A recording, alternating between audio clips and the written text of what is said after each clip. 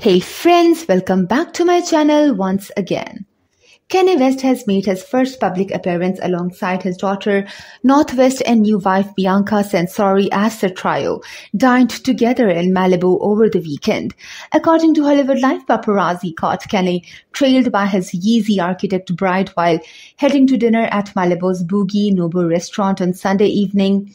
9-year-old North later joined the couple after being dropped off with a friend by Yee's security team. Reports suggest the dinner was the first time Yeezy has introduced his wife to one of his children.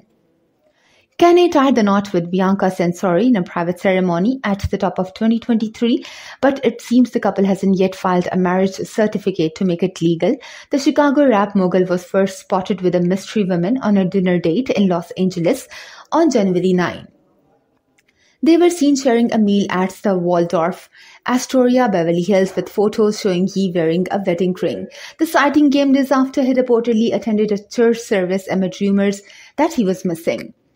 Kim Kardashian does not care either way and is not giving it any thought, and Hollywood Life source said of Ye's new relationship, Kim does not care what he with his romantic life as long as he keeps up his duties as a father to their kids. Prior to Censori, Kanye was seen getting cozy with Brazilian model Juliana Nalu late last year. Earlier in 2022, he briefly dated Miami-based model Chene Jones, who even got his name tattooed on her.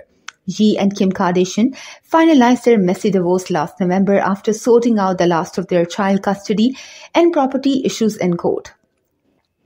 As part of the settlement, West agreed to wire Kardashian $200,000 on the first day of each month in child support payments for the foreseeable future.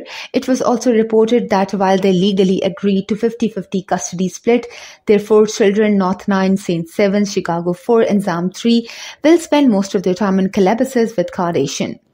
Kanye is also responsible for paying 50% of their kids' tuition and educational expenses, as well as overseeing half of their security funds. So guys, if you are liking our videos, do subscribe and comment.